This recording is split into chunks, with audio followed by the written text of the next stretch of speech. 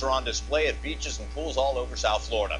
Getting that rock hard six-pack is a goal of many an avid exerciser. Sometimes no amount of heavy-duty crunching can do the trick. That's where a local plastic surgeon comes in with a new technique he calls ab etching.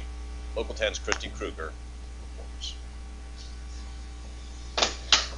Craig Sherman has been weight training for 30 years and for the most part likes what he's been able to achieve, with one small exception. It was tough to get that separation in the abs. You always had that little bit of extra fat that no matter how much I dieted, how hard I trained abs, how much cardio I tried to do, couldn't get it to look like I wanted it to look.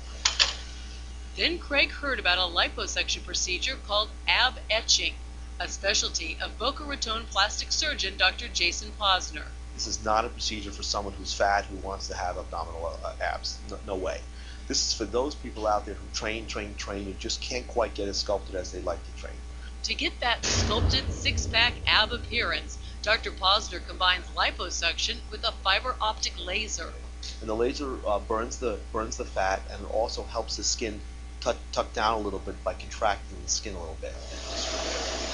The entire procedure takes less than 1 hour, and while results can be seen right away, improvement continues over time.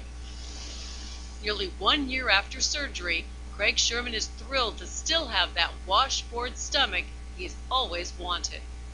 It definitely has made a difference, which now makes me train, even harder, especially my abs, a little bit more cardio. Keep it, don't want to lose it now. Along with being in top shape before the procedure, patients still need to really work hard to maintain the effects of ab etching. The procedure will cost you $2,000 and does require general anesthesia.